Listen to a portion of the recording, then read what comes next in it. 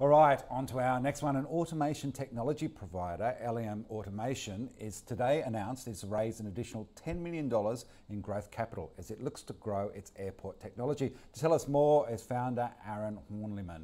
Aaron, welcome to the show. Congratulations. Another great round for you guys. It's been a busy couple of years. Tell us a little bit more about Elenium and the problem that you're solving. Sure. Thanks for having me today, and thanks for the capital raise. Congratulations. I think today we've raised close to $40 million, and this is our third round, and it is a growth round. Originally, Elenium was focused and founded around trying to make the passenger experience at airports as seamless as possible using technologies like biometrics and voice recognition, really try and make it as seamless as you go through security and on board to the aircraft. And with the onset of COVID, it became quite obvious that the technologies we'd built for the airport actually was applicable outside of the airport as well, and would help to, I guess, alleviate some of the annoyances that have come into our everyday lives because of COVID. Things like QR code checking in, showing your vaccine pass, dealing with QR codes, all that type of stuff. And so we're really trying to make our everyday lives seamless, not just in the airports. Yeah, I mean, it was also a fantastic pivot in terms of solving other problems with touchless technology. But of course, airports have had a pretty torrid time over the last 18 months. So tell us where the opportunity lies now and why you decided to go for another $10 million.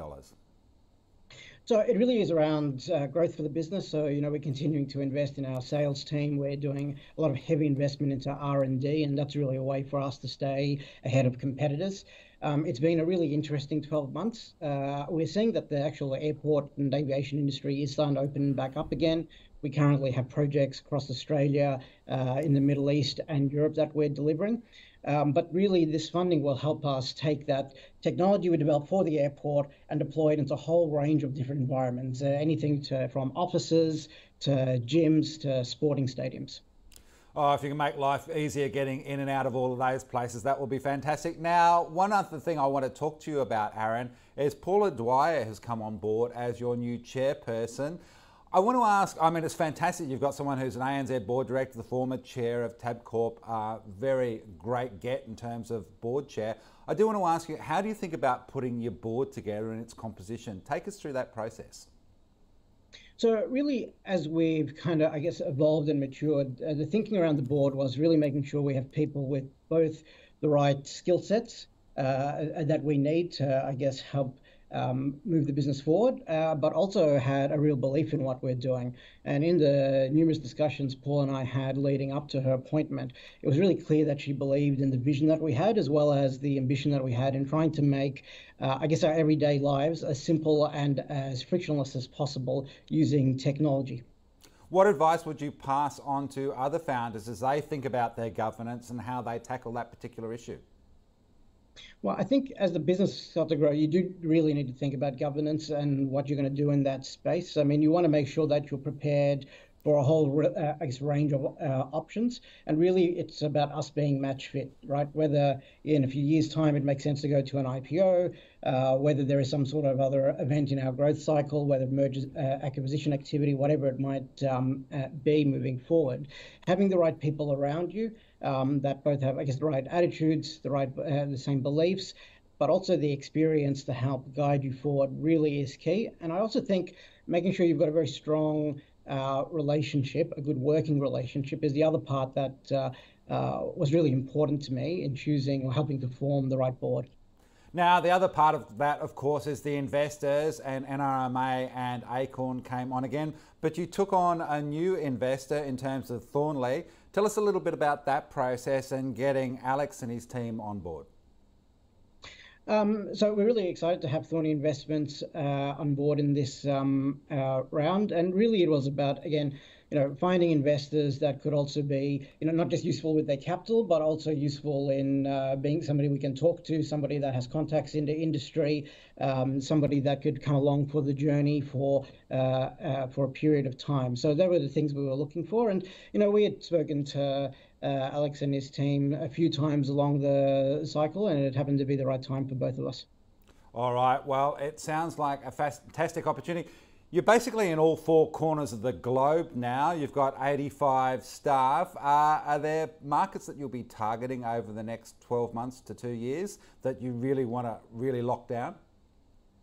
So with our aviation products, it really is global, right? I mean, even in Australia, we have a handful of major airports. So really, we do need to look overseas. You know, we've just deployed our technology into Vienna. We're currently going into Doha. We're already in Abu Dhabi. So really do have a global growth strategy there. In terms of our newest product, which is Faceway, a massively scalable facial recognition platform, originally developed in the airports, but now being deployed outside. Our focus is Australia and New Zealand, and we think that the local market is a really mature market and really having quite a sensible discussion around biometrics and where it's useful and where it's not. So we'll be focusing here first. But outside of that, you know, in the next coming years, once we really get it established well in Australia, obviously we'll be looking at the US, looking at Europe, and looking at the Middle East for that as well. I do want to ask on that front in terms of biometrics, because of course we've seen plenty of debate about this particular aspect in recent years. By the same token, I've enjoyed going through the airport, staring my face at a screen and being able to go through passport check quickly and easily. How do you tackle those issues around privacy and ensuring that sort of it works as the right fit for people and they're comfortable with it? So I think this is something that a lot of people have actually got wrong in the past, and one that we're working on really hard to get right. So it has to be part of the DNA, the foundation of what you're building. So technology is one thing, especially when it comes to biometrics, and it has to work well, it has to be fast, it needs to be accurate. But actually having the privacy controls built into the core is key. And you know, we have patent pending applications around the fact when you enroll, it immediately asks you how long do you want the data stored for? Do you actually want to only use your biometrics for that one day going through the airport or going through a sporting stadium? Or do you want to store the information for 3 months because you're using it to access your gym? It needs to be just as easy to delete yourself out of the system as it is to actually enroll. We don't store your photo at all. So when you actually enroll, we disregard your photo and we have a token of your biometrics, which is used for identification. We try and limit how much actual data we need to collect about an individual.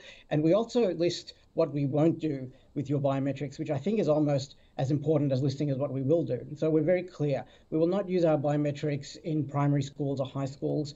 We won't use it to try and guess what your age might be or what your gender might be or what your ethnicity might be. So really it's about something that people are providing their consent to use and that it offers convenience and value. If we try and do something more beyond that scope, I think we risk damaging our brand and our offering, and we also risk losing the trust of our users.